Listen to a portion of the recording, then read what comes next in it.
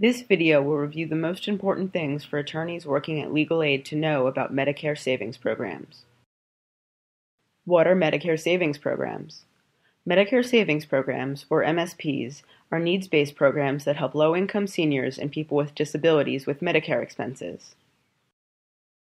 What are the different types of MSPs? There are 4 Medicare savings programs: Qualified Medicare Beneficiary, Specified Low-Income Medicare Beneficiary, Qualifying Individual, and Qualified Disabled Working Individual. What is the Qualified Medicare Beneficiary Program? QMB helps pay for Medicare Part A and Part B premiums, as well as deductibles, coinsurance, and copayments. What is the Specified Low-Income Medicare Beneficiary Program? SLMB only helps pay for Part B premiums. What is the Qualifying Individual Program? Like SLMB, QI only helps pay for Part B premiums, but it has a higher income limit. Participants must reapply every year. Applications are granted on a first-come, first-served basis, with priority given to those who got benefits the previous year. A person who qualifies for Medicaid cannot receive QI benefits. What is the Qualified Disabled Working Individual Program? The QDWI program helps pay for Part A premiums. It is exclusively for working people with a disability who are under 65 and lost their premium-free Part A benefits after returning to work. Applicants who already qualify for Medicaid are not eligible to receive benefits. Which agency administers Medicare savings programs? Medicare savings programs are administered by state-specific Medicaid or social services agencies. Who is eligible for MSPs?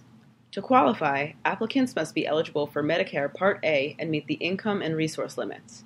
These limits change annually and are determined by the federal poverty level. What are the income limits? Each MSP has unique income limits that vary from year to year. $20 of an applicant's monthly income is excluded when determining eligibility. For example, to qualify for QMB, an applicant's monthly income cannot exceed 100% of the federal poverty level plus $20. For an individual to qualify for QMB in 2015, the limit was $1,001. The income limits for married couples are higher. The 2015 income limit for QMB was $1,348. These limits may increase in 2016.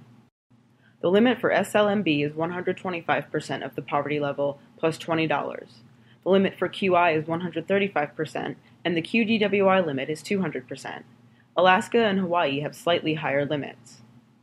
This video's description includes a link to the Social Security Administration's website, which lists all of the income limits. What assets factor into the resource limits? In addition to meeting the monthly income limits, applicants must also meet resource limits. In 2015, the total of an individual's checking and savings accounts, stocks, and bonds could not exceed $7,280 to qualify for QMB, SLMB, or QI. The limit for married couples was $10,930. To qualify for QDWI, an individual's assets could not exceed $4,000, and a married couple's could not exceed $6,000. Again, these limits may increase in 2016. Several assets are excluded when determining eligibility. Do MSPs come with any extra benefits? Applicants who qualify for QMB, SLMB, or QI can also receive assistance paying for Medicare prescription drug coverage, or Part D. For more information about extra benefits, follow the link in this video's description. How does one apply? Application processes vary from state to state, but applications can generally be completed online through a state's Medicaid or Social Services Agency website, by filling out and mailing or faxing a paper application, or in person at the state agency's office. How long does it take to process the application? Each state has their own standard of promptness that dictates how many days the agency has to process applications once they are received. Unfortunately, these standards of promptness are sometimes unable to be met, and decisions may be made outside of the designated time frame. If a client's application is subject to unreasonable delays, the attorney should follow up. What kind of an impact can MSP benefits have on a client's life? Ms. Dixon came to legal aid seeking assistance with a consumer matter.